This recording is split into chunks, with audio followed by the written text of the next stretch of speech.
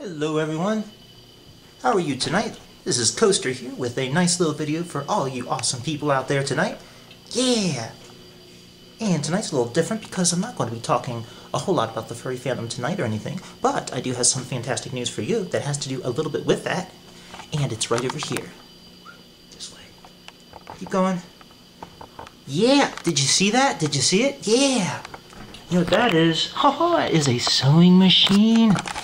Yes, it's the ultimate arsenal to making a fursuit right here, everybody. Sunbeam, you might not have heard of that brand. I actually didn't even know Sunbeam made sewing machines until today, so yeah, this is borrowed, of course, but it's in like new condition, and the relative of mine let me borrow this, and she actually said once I get this fursuit and everything done and such, I could possibly give her some pointers about how to build one.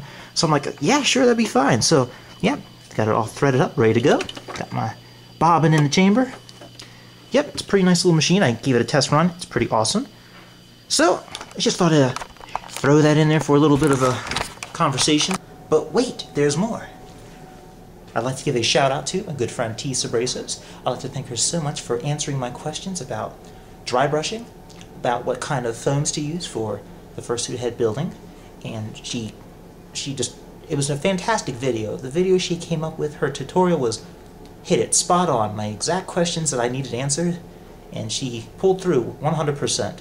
Thank you, Tesbresos. A shout out, go check out her channel, Tsebresos. She's a fantastic artist and fursuit builder, and she's been doing it for quite a long time, and she makes fantastic work. So anyway, I will be back with some more awesome videos for everyone in the near future.